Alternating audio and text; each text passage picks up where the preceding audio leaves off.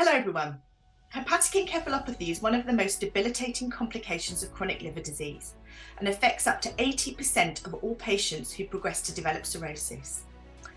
The impairment of brain function has a devastating impact on a patient, impinging on their quality of life and results in an enormous health resource and carer burden. Over the past decade, there's been a growing recognition that hepatic encephalopathy is not a benign complication of cirrhosis.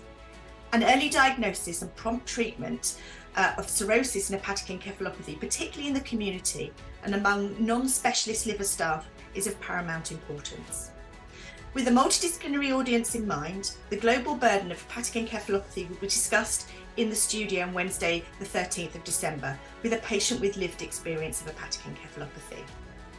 The early diagnosis and assessment of hepatic encephalopathy will be discussed, and why prompt treatment may significantly improve outcomes. I'm honoured to be joined by our patient Stephen Rodrigues and an expert panel that includes Dominique Thabut from France and Christian Labenz from Germany. I look forward to you joining us.